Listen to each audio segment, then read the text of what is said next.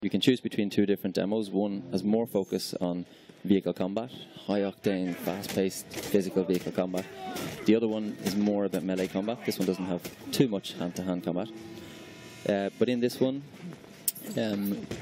you are going to start off by capturing or upgrading your Magnum Opus. Your Magnum Opus is your signature vehicle. Sure. And at the start of the game, Max gets taken down by Scrotus and his henchmen, his war boys.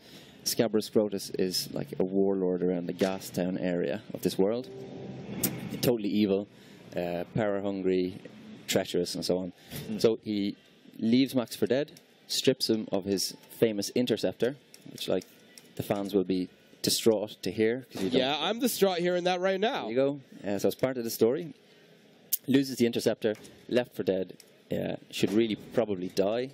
But he's Mad Max. He's Mad Max. Yeah, I mean, the ultimate survivor enlists the help from some companions in the game, and then gradually your journey throughout the game is to build an even better wasteland war machine. Oh man! And every player will choose to customize and look for different parts and enlist the help of different people in the wasteland, and will ultimately produce a vehicle that's unique to them. Wow. So, how much of, like, it seems like there's so many elements in this game. It looks, I see like RPG elements, inventory elements, and like action, driving. So like, how do you want to balance how did you want this to feel for players? Yeah, well, it's an Avalanche game. So first and foremost, one of our main characters is always the world. Right. So we started off by taking a location around Gastown. Gastown is an oil refinery. It's got pipes leading out to oil rigs, which are situated in the sea. So it's a seabed. There's actually a volcano underneath the sea. Harbour wall, industrial region servicing the Gastown refinery. There's an airport, there's a financial district, and so on. And then we threw the apocalypse at it. We just teared it all down on concept, on paperwork. And that's really how we got, something that should feel authentic. Now, you won't see that when you jump into the game first. But if you pay attention, if you really spend time exploring, you'll see telltale signs all the time, like sewer entrances, signs of an old disused subway, churches, and so on. And if you really are prepared to invest, you'll uncover some of these lost treasures. That's great. I love that ability to just kind of go around and explore and just find these like hidden treasures and just like other events. Yeah, I was just going to ask. So whenever you're playing the game, can you just, instead of, if you don't want to do the main quest, you don't want to do a side mission, can you just do whatever you want? Just go off into the desert. Absolutely. And survive? Yeah. So there are some areas that you will need to sort of punch through. There's a big gate, for example, in the harbour wall, and you'll need a special talon for your harpoon. Again, the trademark Avalanche harpoon. Sure. To pull it down. There's a little bit of gating just to make sure that you don't just race to the finish line too quickly. Sure. But you can. It's the Avalanche promise, right? If you see it, you should be able to go there. Yeah, there's no backdrops, no level loading, nothing like that. Oh, This made a lot of people happy. Yeah, I am like Guaranteed. so psyched. Because that sold me. And if it was like, so I was going to get it no matter what. But if I learned that it was linear or like story based completely or whatever, I still would have been excited. But now I get to actually explore this world that I saw when I was 7. That's really good news. So Soma, how long would you wait for Mad Max? Like, what kind of release date would you like tolerate? Just out of curiosity. 1 week.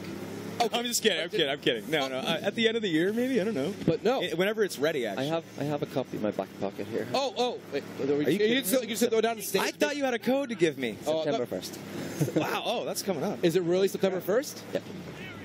That is soon. That is just like... I asked you earlier how long you guys have been in development. I was actually surprised. Can you tell us? Yep, 3.5 years. 3.5 years. Instead of 6, that's cool.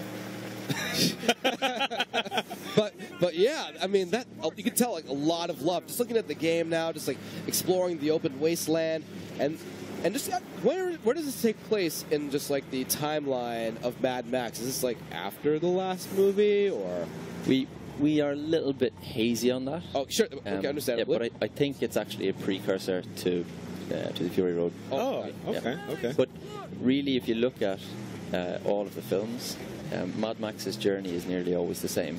He's totally insane at the start. Yeah. Maybe apart from the first one.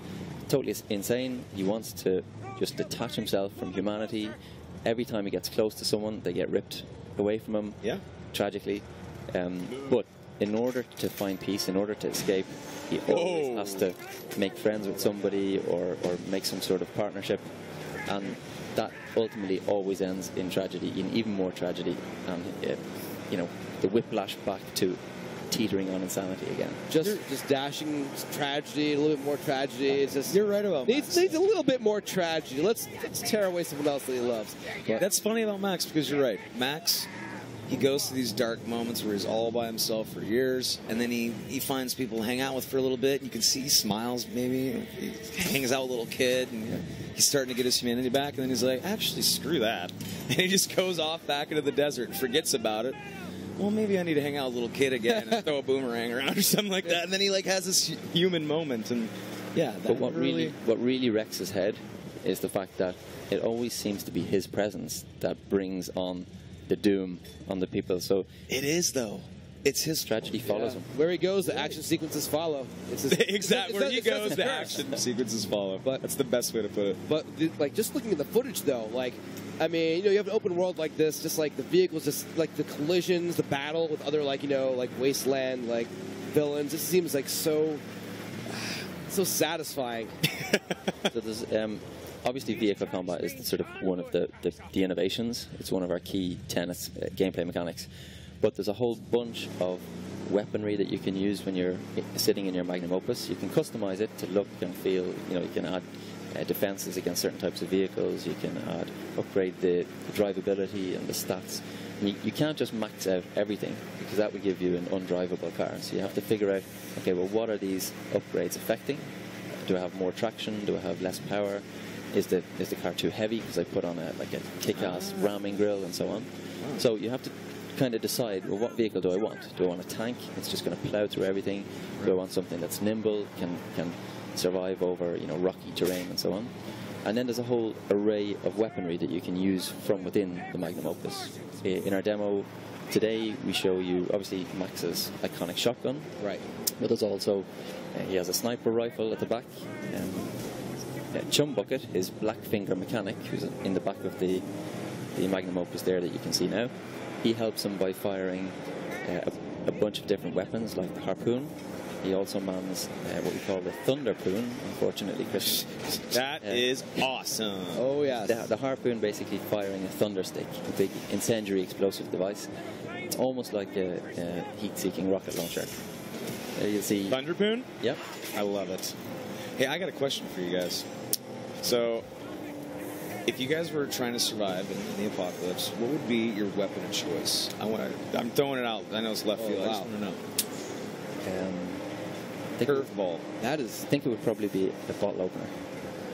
I mean, you don't get thirsty, I guess. I mean, that's you get one weapon. The torture. Imagine you found a bottle of beer in the wasteland and you couldn't open it. The torture would kill me. What if Max is a badass though? He'd just twist it off with his eye, wouldn't he? Yeah. I'd use a sock full of sand. That's what sock full of sand. Yeah, there's sand everywhere. You can always reload whenever you need. I was about to say something impractical like a tank. I never have enough fuel to actually like drive the thing around. And I think once I'm out, I'm done anyway. You're completely right. The reason why I asked that is I want to know what Max's weapons are in the game. Can you maybe lay out like maybe every single gun that's going to be in the game? Good call. Like maybe like a couple guns. No, he's right. We need all the weapons. I mean, it would be a great interview without it. But you got the sniper rifle. Obviously, his shotgun. You've also got the vehicle has this harpoon which can launch thundersticks. He can pick up any melee weapon that the enemies have, including thundersticks. Anything. They drop it, he can pick it up. They drop it, he picks it up. I love that. He has shivs, small, like kind of wasteland crafted knives that he uses for finishers and executions. He picks up thunderstick sometimes, and he'll pick it up and then he'll jam it into the chest of the nearest war boy, kick him off, and then it explodes. It happens to be a gang there. They'll all explode in a fleshy mass of burn.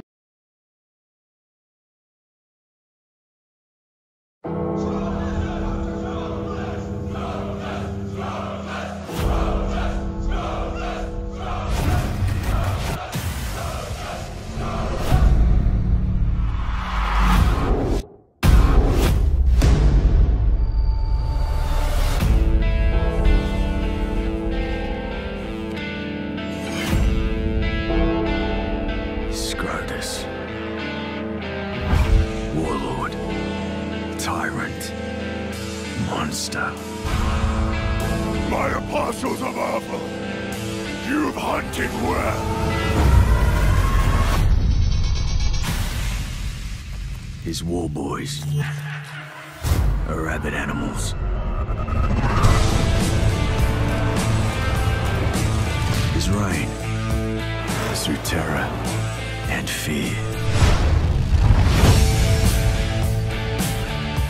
His purpose is power and vengeance. And my road goes through him.